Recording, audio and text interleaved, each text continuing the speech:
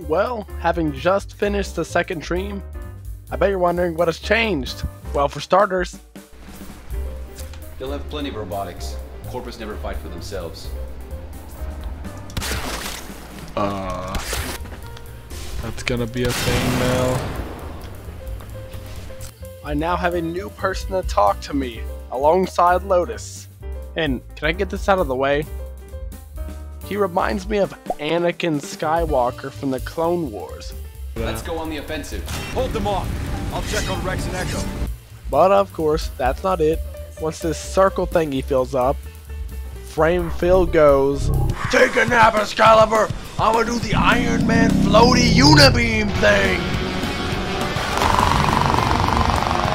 And hey, let's get this straight. This ain't no weak unibeam. This thing's stronger than the one from Fortnite.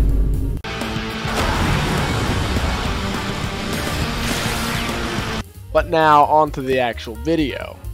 One fateful afternoon, I checked my mailbox only to find that I'd been given another gift. Have I ever wondered what it'd be like if every mission were an Arcwing mission? What are you talking about? What? I wasn't preparing for this. What? What? What? What? What? What? Mortis has been counting stars. What? Shut up, Mortis. What are y'all doing to me? I haven't even checked out this fool yet. Bruh. Already haven't. Spin, spin, spin, spin, spin, spin, spin, spin, spin, spin, spin. But don't worry, I shall soon make every mission into an Arcwing mission. Now I just need to find a reason to use Limbo. How about I present a problem? Take a look.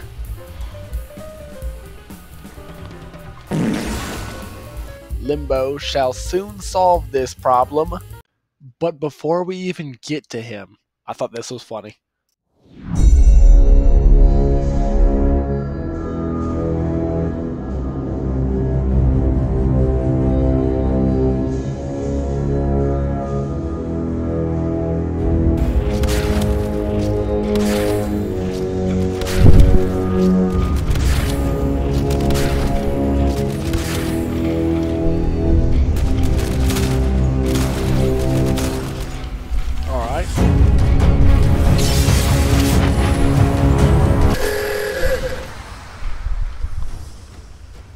He blinded me.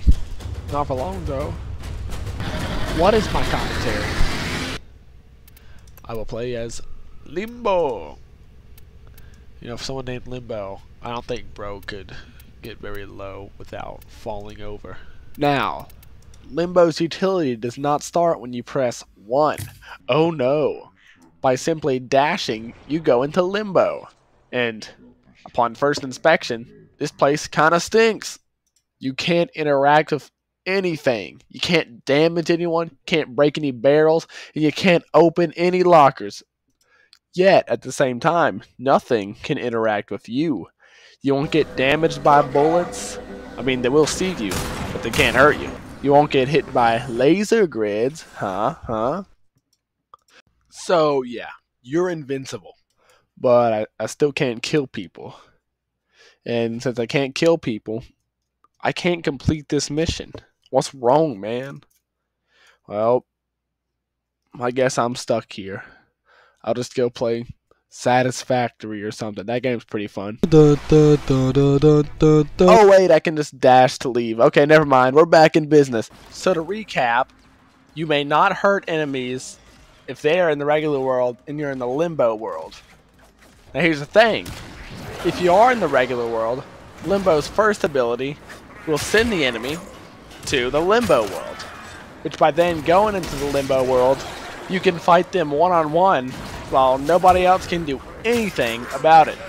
When enemies are in the Limbo world, in general, you usually have much more control over them. Because remember, as long as no one is in the Limbo world, you're invincible. That means you can still restore health as well. Like, no one can damage you, but they can still hurt your feelings. But I do have a few problems with his first ability. You You see, if you're in the limbo world, you can't just pull enemies into the world and damage them. Like, that's to balance it. You could just solo the whole level without taking any damage at that point, if you can do that.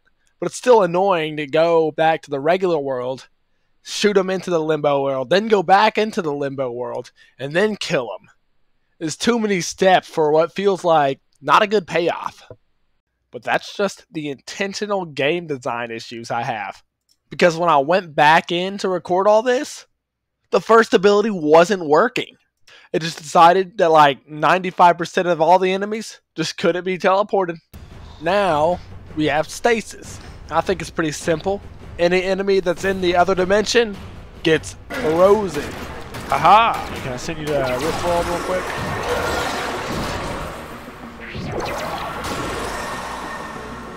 Now my guy is in stasis. Now, this is pretty fun. I don't really have any problems with this at all. Like just watch. Let's go.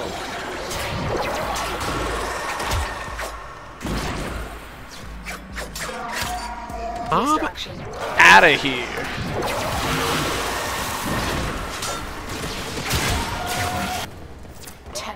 Be on the lookout for increased security measures. This actually works really great with an ability I'll be talking about later. Now on to the weird one. Think, why is the weird ability usually 3? Anyways, I don't understand it. It could be the weakest ability in the game. It could be stinking, I don't know, make everyone eat Jolly Ranchers and they take 2 damage. I don't know. It could be the strongest ability in the world. I just don't know how to use it. It could cause freaking nuclear fallout. And I wouldn't know. Alright, now on to the fun one. Ability number 4. I'm not going to sugarcoat it. You shoot a mega danger zone orb of death. It sends every enemy, including yourself, into the limbo world. You can do whatever you want to them. You can kill them normal, get a ton of energy. You can press 2 and make yourself into one of those Sonic slow motion sequences from the Sonic movie. You know, like the bar fight scene. Or you could use 3. Nah. Oh, but it's not over. By pressing 4 again, you can close the Mega Danger Zone to make a Giga Explosion. Using this ability and pressing 2 is probably my favorite thing to do as Limbo. But it's actually tied with something else. I'm going to be honest. So far, Limbo has been my least favorite Warframe. And I feel like if I started the game with Limbo, I don't think I'd still be playing. But the one thing keeping Limbo out of, like, the I hate you zone is the utility. It's nice on boss fights when you don't want to worry about dodging attacks. Just wait for your health to recharge and get back into it. Heck, if everyone's shooting at you, just go into the other world, you're all good. Just take a nap, wake up, and kill them later. But my real favorite thing to do is to skip through all the laser grids on the Corpus missions. Huh, it's not parkour I have to do. Nope, just walk through it. Those lasers can't see you. So I don't hate Limbo, but Limbo is still my least favorite. Or maybe I just don't understand Limbo. I'll probably title this video, Noobs Don't Understand Limbo, to keep myself out of hot water. So, should I have used the Warframe slot on Limbo? Well, of course. I want to use all of them. Heck, I was still able to first try this weird Dark Souls boss. This boss is actually really cool. It's the first boss that actually felt like a boss. But what was it talking about? Oh, right, Limbo. Like, why is he even called Limbo? With that tall head, he'd, like, make the pole fall over instantly. Wait, what? You mean the Limbo from the Catholic Church? Okay, that makes more sense.